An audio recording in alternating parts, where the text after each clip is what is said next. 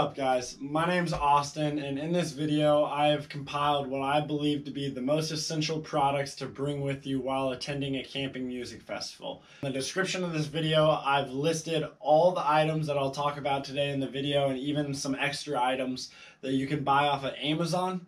Those are actually affiliate links in the description, so if you were to make a purchase using one of those links, I would actually get a tiny percentage of that sale. So if you're looking for a way to support the channel or show your support for KC Festival fam, I would truly appreciate it if you guys would consider making purchases through those links. The first thing you're going to want to figure out before you start packing or planning for your music festival is if they allow for carside camping. Carside camping is essentially exactly what it sounds like. It just means that they allow you to camp directly next to your car. The alternative to that would be tent-only camping, which means once you get parked, you would gather up all your belongings and you would get them to a different spot on the property, and then you would set up camp there far away from your car. Obviously, there's advantages and disadvantages to both, but more than that, it can drastically affect what you do and don't want to bring.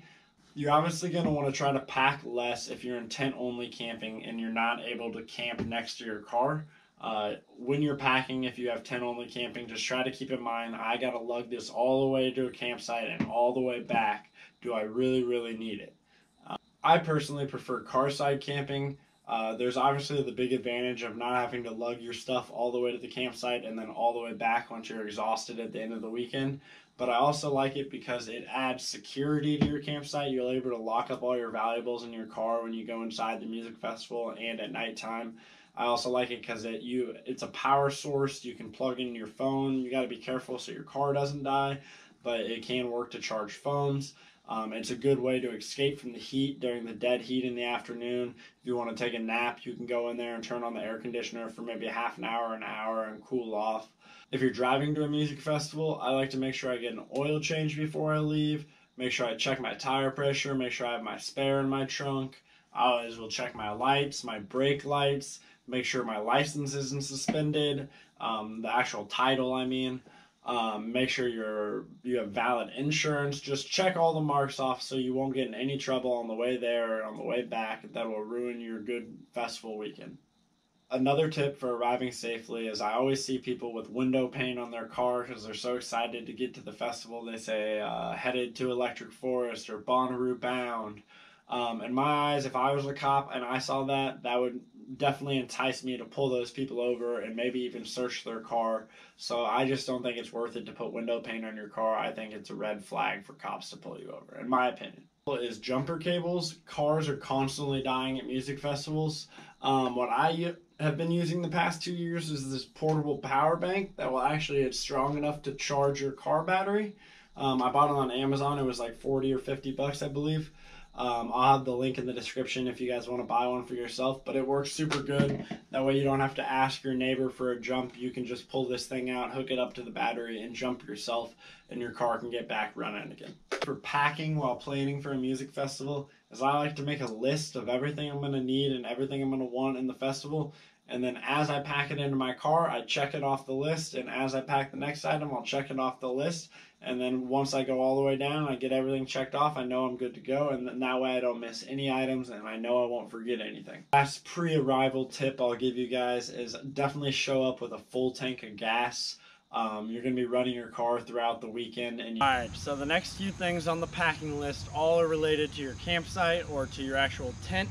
I figured the best way to go about it is I'll actually set up a tent and kind of a makeshift campsite to show you guys what it would look like, and then also I can go through and just point out each aspect that I think is important or vital to bring and make sure that you don't forget.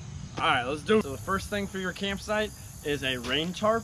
You just want to lay it down and be a base layer underneath your tent in case it rains. It'll help keep your tent dry. Also, a lot of times there's really long grass where you're camping at music festivals, and that gets condensation overnight, and then that can even seep through your tent and get it wet if you don't have a tarp. Is a tent.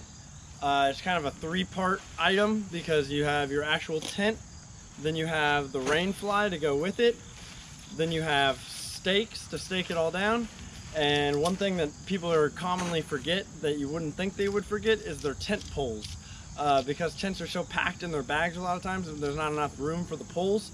and so people will set them aside, and then next festival they'll forget that they didn't put them in the bag, and then they'll show up to the festival with no poles, which means no tent, and then you're kind of shit out of luck at that point.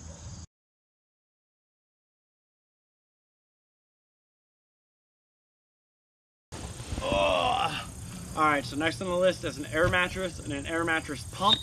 I just have this crappy manual air mattress pump, but they definitely have ones that are battery powered, which make it really easy.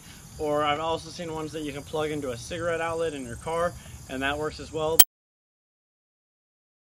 This is more of like a festival hack for you, but if you don't have an air mattress, something I've done in the past when I was really poor is bought one of these, you know, like floaties for the pool. And it works as a good air mattress. It's not great, but it's definitely better than sleeping on the ground or just in a sleeping bag. Alright, so next on the list is a sleeping bag. I always bring one even if I have an air mattress, just because of the warmth factor. I like to lay it as a base layer over the air mattress, kind of as like a comforter. Shit! I just broke my sleeping bag. No! No! And so next on the list is just a pillow and a blanket. I like to bring this old comforter because it's pretty warm, and then I always bring a throw pillow. That way I don't have to bring my actual pillow in case it gets wet or nasty or gross.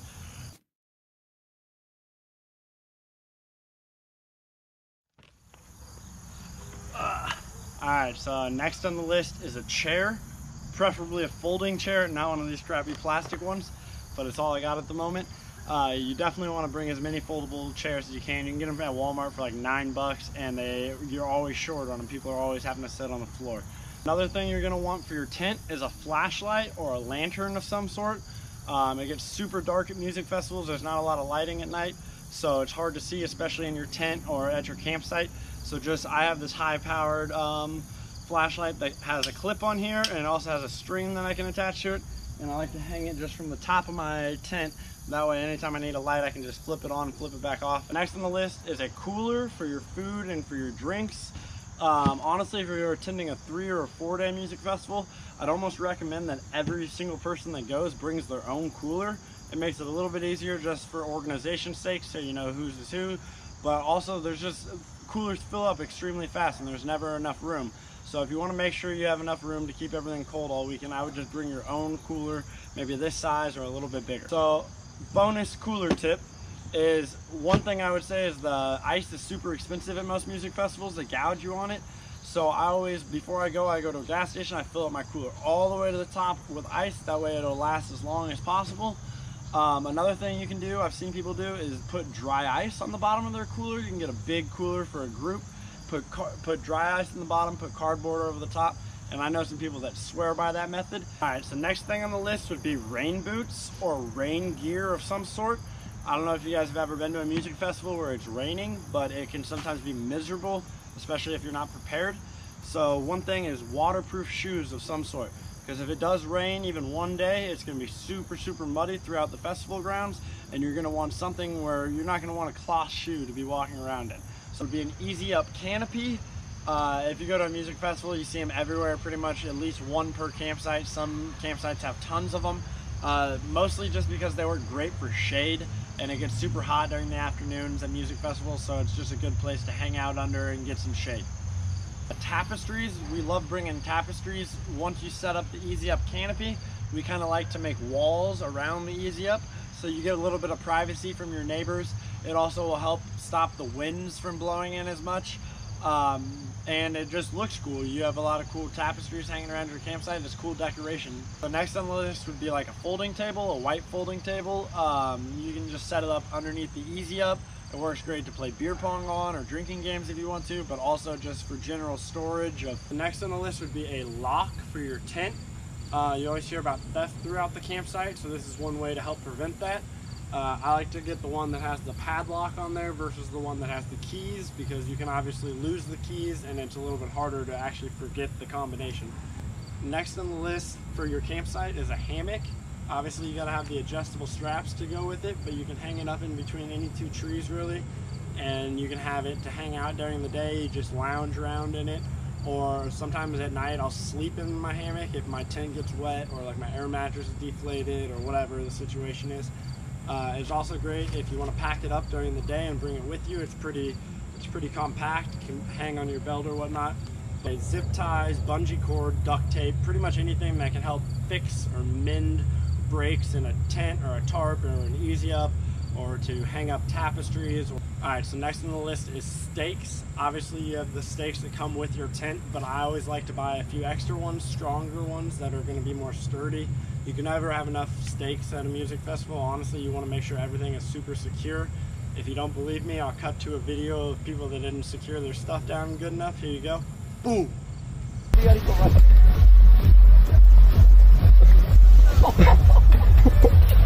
Junge, wie übel ist das denn bitte? So the last thing on the list for the campsite is something that I just recently bought, and it's come in pretty good handy throughout the last few music festivals, is a solar shower.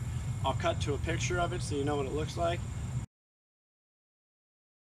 Essentially, it's just a big pouch that you can fill up with water, leave out in the sun to get warm, and then you can hang it up from either an easy up, or you can just put it on top of your car, just put it somewhere high, and then you use the hose to shower yourself off like a normal shower. They work pretty well. It's not the same as actually showering, but it's a good alternative for a $10 a day shower that you would pay at the music festival. So the next section I wanted to talk about is the food. Some people only like to eat at the vendors and they just don't want to hassle with bringing their own food. Some people only will eat at the campsite because they don't want to spend the money for the vendors. So I'll give you some ideas on both, and then you can kind of decide what you want to do from there. If you're planning on doing most of your eating at the campsite, I would definitely recommend investing in one of these butane burners. Mine's pretty old and gross at this point, but I have a link in the description. They're only about $19.99 on Amazon. You just put the butane cartridge right in here and it just shoots up a flame, and it works great. And I'll only recommend checking the FAQ of the music festival to make sure that the burners are allowed. I have snuck them into a couple festivals that say they aren't allowed with no problem just because they're so compact. But yeah, I would definitely check the FAQ to make sure you don't get it taken away or anything crazy like that. Alright, so I'm just going to go rapid fire through some items that you might need if you're planning on cooking at your campsite at a music festival. So a pot and or a pan, a spatula, tongs, cooking spray. You definitely want to have cooking spray so your stuff doesn't stick as much.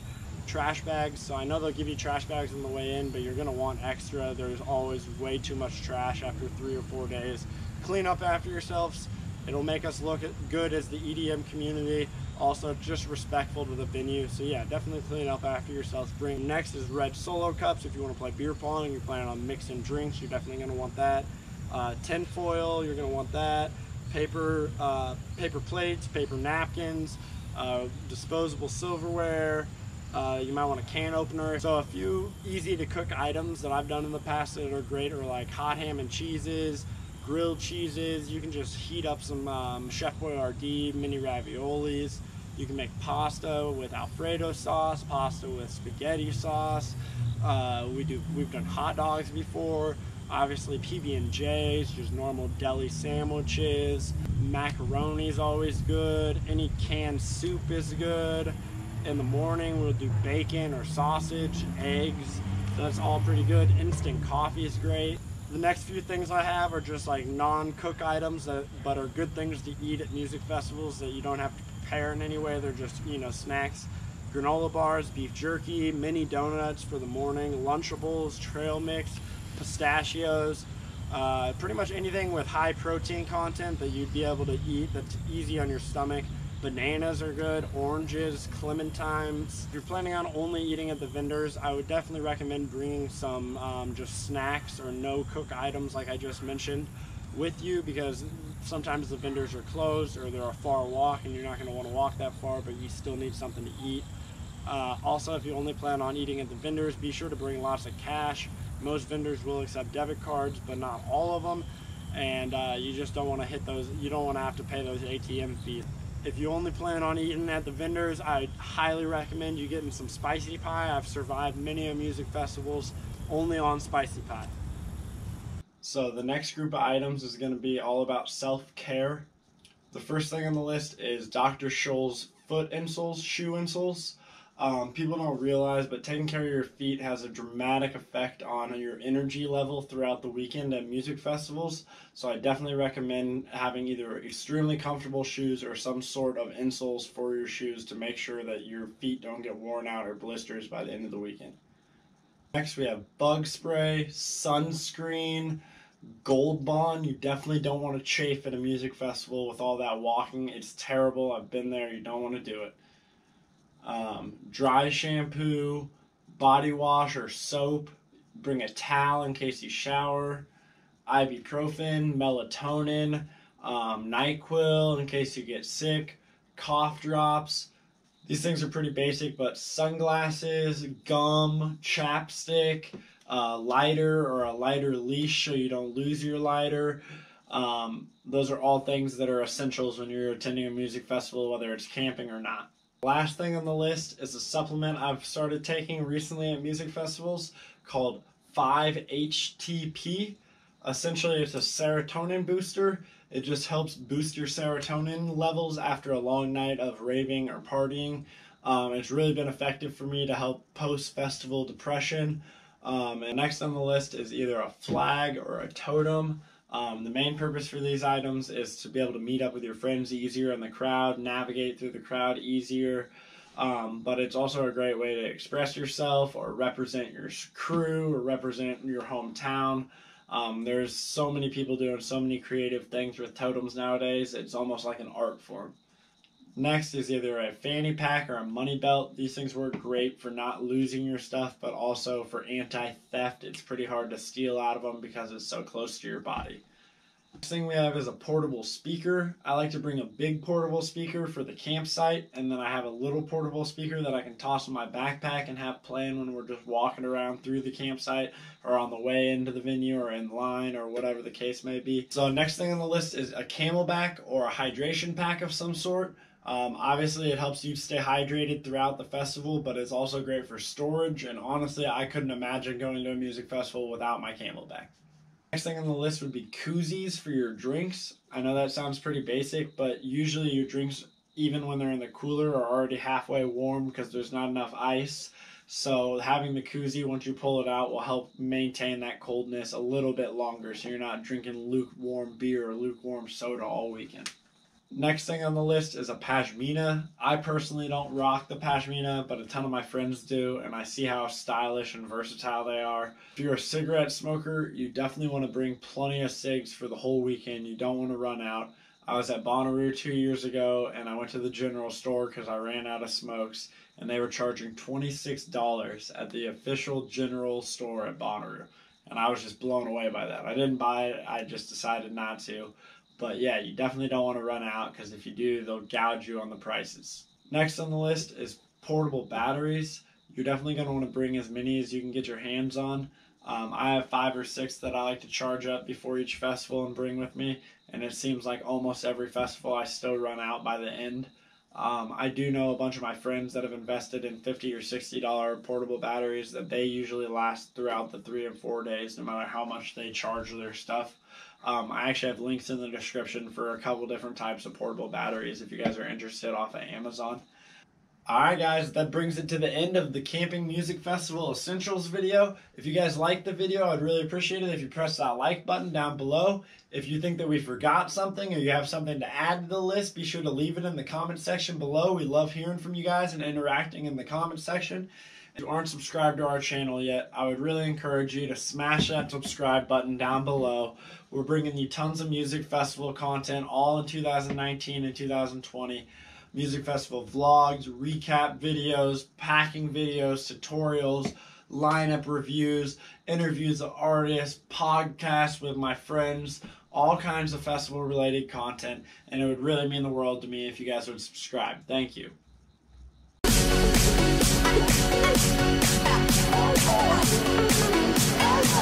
Everything out.